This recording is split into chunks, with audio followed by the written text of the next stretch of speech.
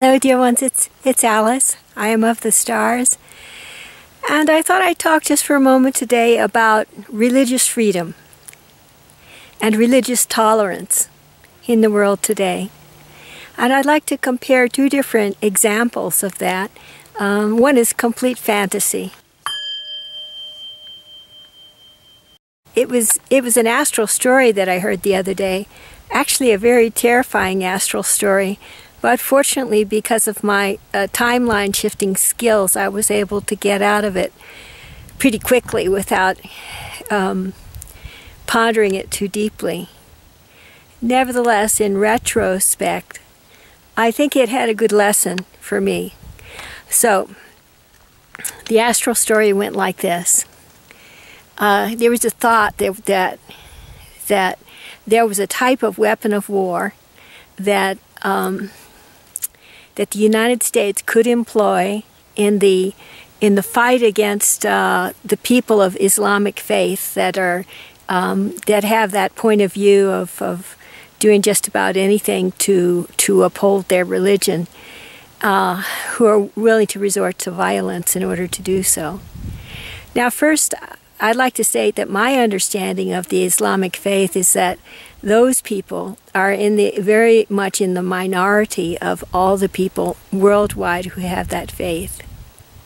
And second, I'd like to say, I went one time, or two times actually, in Los Angeles to a place that was explaining the Islamic faith, and there they had people who were actually Islamic and other people like me who were just learning about the Islamic faith.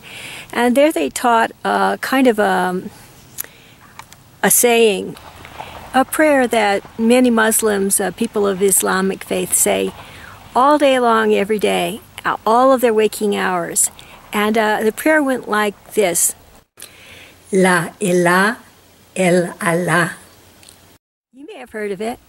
It's pretty famous. And the feeling that I got from it, although it might not be quite literal, I got the feeling, Allah, of course, is their name for God. And the feeling that I got from the saying is that Allah, or God, is all that is. So that's kind of what, and they would say it with their hearts all day long. They would feel that prayer and say it with their hearts all day long. And I got to thinking, wow, what an incredible spiritual practice for people to remember God every day, all day. Don't you think? Now, we have Christian faith. We might have our own way of doing it. We might call it walking with Christ, imagining that Christ is with us in his great compassion and love for humanity, walking by our side all day long. And that's our way of doing it, right? And we here in America, this country was founded by spiritual religious refugees who weren't able to practice their own faith in their own land. They came to America despite the great peril of the journey across the ocean and the hardships that would face them, and in many cases death both of the grown-ups and of the children, many perils that would face them in their new life in America, because with their deepest hearts they wished for spiritual freedom. So this is the cornerstone, this is the purpose of America in the world, is to represent freedom of thought,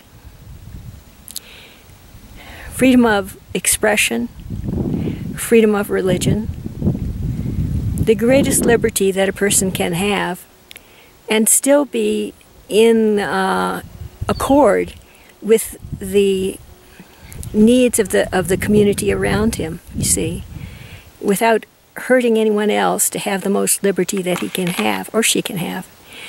So there's that. Now back to the astral story, a horrible astral story. And it went like this, that there was a weapon of war that had been designed in the fight against the Islamic extremists that would actually target anyone who worshipped God in that way and destroy them. That it would home in on the mini noospheric thought wave of that person who was repeating in his heart, La ilaha El Allah, and destroy him. This was the thought, that we would actually destroy someone because of their religious belief. And immediately I said, I'm getting out of this astral story, and I optimized my timelines, and I got out, you know, because that's not for me. Liberty and justice for all, that's for me. And so then I'd like to contrast that notion. That notion is a kind of a fear-based notion that people of other religions might represent a threat to us. You know, that any religion might be anti-American. To think of that, just to think of that. That to my way of thinking, all religions are welcome in America. People of all creeds, all faiths, people of all races are free in America, you know. That's how I see America. Now I'm going to take a story from about 500 years ago, I think it was, from ancient India. Well, not too ancient, not modern India though. And at that time there were a group of people called the Sikhs, S-I-K-H-S. And it was a very unusual religion because it had some qualities of the Islamic faith, which believed in only one God, Allah. And it had some qualities of the Hindu faith, which was also very prevalent in India at that time. And the Hindus, in contrast, worshipped God in many different aspects. And it's considered in modern days as being polytheistic religion, having many gods. Okay. So the Sikhs came along. The Sikhs believed in one God. And they also offered in their morning prayer a variant of that belief that was in line with the Hindu teachings. So and the feeling was there were those people who related more to that polytheistic notion of God, and there were other people who understood and were in resonance, soul resonance with the monotheistic notion. Somehow or other they combined both notions. And so those people, the highest point in their history, I felt, had to do with their support of respect for woman, which was unheard of in that time. And there was a wonderful prayer that was in the Sikh prayer books about why we should respect women.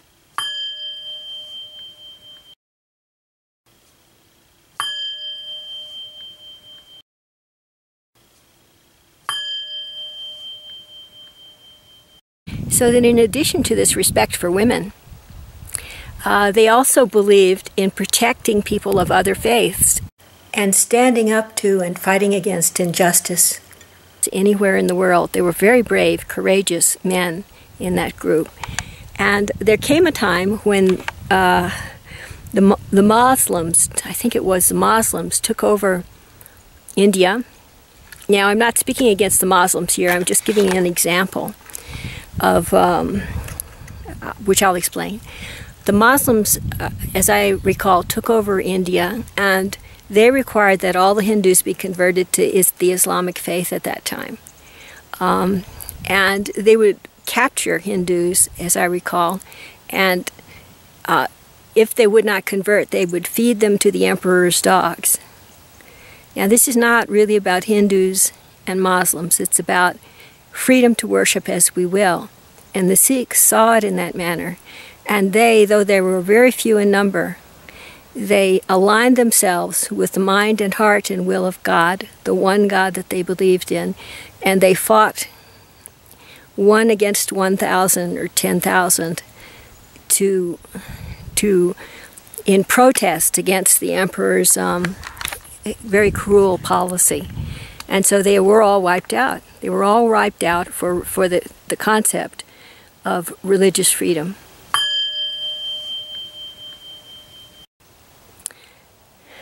So I'd just like you to take a look at those two examples of a way to live a life.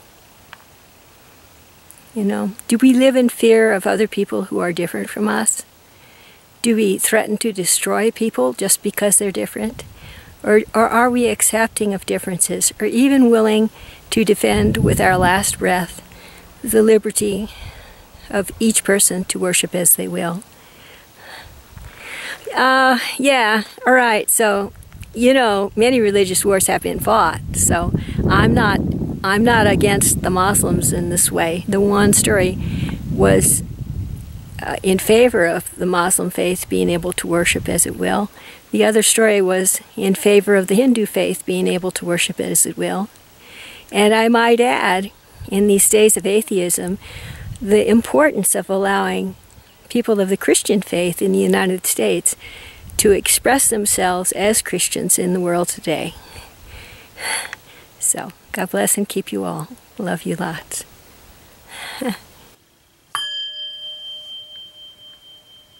So wouldn't you know it, I have a postscript, and this has to do with violence and religion.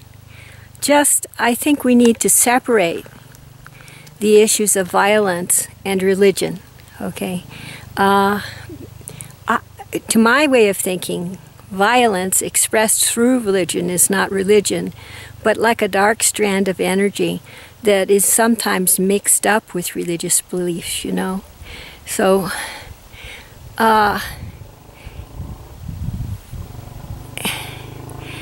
you know, the Christian faith went to the Crusades with a strand like that long ago, a strand of darkness that included violence and war. And I think probably every religion has dealt with this issue of violence within it. But all religions tend towards the light. That's the purpose of religions, is to tend towards the love and light that are the universe and that God expresses through the universe, you know. So this issue of violence, I think, is a separate thing. People are entitled to believe what they wish, but violence is a crime against the world community. That's how I feel. So in our own minds, when we say, this terrorist activity must stop, we're not speaking to religion, we're speaking to terrorism. You know what I mean? So, you're welcome to disagree with me. And so, food for thought.